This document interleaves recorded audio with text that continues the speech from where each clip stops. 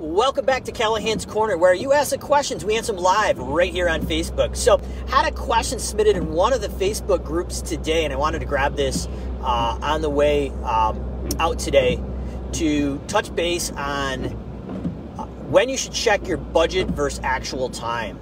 And the question is very, prominent in a lot of the Facebook groups of when you should be checking that stuff. And in my company, we would check that daily. The gentleman who posted the question wanted to know if he was accurate looking at it on a yearly basis. But if you wait to a yearly basis, it's too late. So what I'm recommending is every service, whether it's lawn mowing, home cleaning, pest control, should have a budgeted time that includes non-billable mobilization in your overhead recovery model.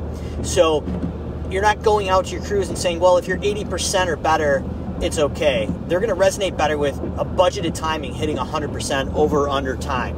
So what we want to do is track the budget versus actual for your mowing or home cleaning on a daily basis. So at the end of the day or the next morning before the crews get out, and we want to post that publicly for accountability with a quality control standard.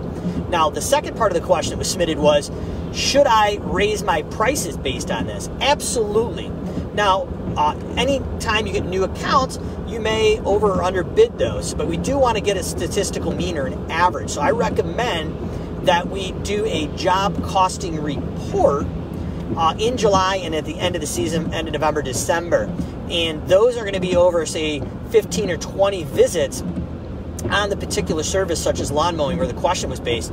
And then if they're not hitting our hourly goal, that financial threshold, we would raise the price up to that threshold. So if you've seen any of the videos where we show you the job costing report through the KPI package that SimpleGrowth does, we're able to go down and literally raise the price in the example $2.56 per visit to hit a hourly goal of, say, $60 per man hour. So as you're looking to answer the question, to really get into it, is you want to be able to track the daily wins and losses on average across all the jobs you're doing and report out publicly, and then that's going to show you if you're making money on average across all the jobs for the day or week. And then twice a year, we want to go out and run a job costing report on each specific customer, and we can raise the losers up. And you may wonder, why would you select July or the beginning of July? Usually right after that 4th of July weekend with the holiday.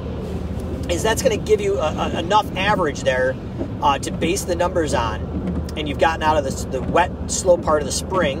And in addition, if we've got a new account and we did botch the estimate for some reason and we're losing money, there's no need to go out for another 15 to 20 weeks and continue to service that profit at a net loss. Let's raise that price up and get it up to the profit area, or let's politely disengage them through a 2-week period if we can't get them to that threshold. And we're going to be honest about it. We're going to do it in a professional manner. So answer the question is then we want to go in, we check daily versus budgeted times daily, and job costing twice a week. So hopefully that answered the questions. Callahan's Corner. You ask the questions, we answer them live right here on Facebook.